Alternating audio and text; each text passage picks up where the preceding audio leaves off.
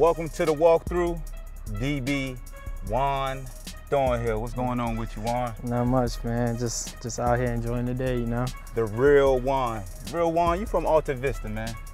It's legendary according to you. Oh, yeah. Let me know something fun about Alta Vista.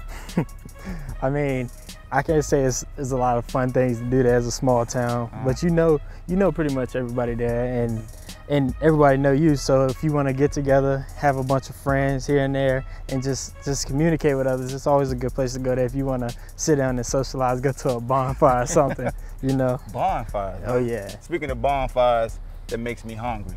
What's one of the favorite eating spots here in Charlottesville for you? Well, for me, honestly, I'm a guy that loves fried chicken, so I go to the corner. They have the best fried chicken down there by far, man.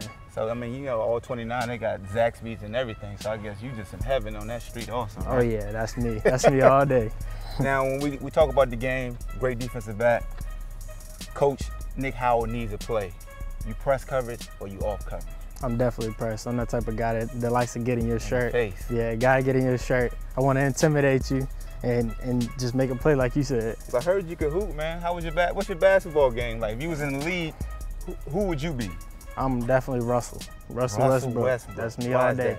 Man, I'm gonna attack the rim. You know, I'm trying to break the rim, pull it down. That's just me. And just the attitude. Yep. That's why you call press coverage. Yep.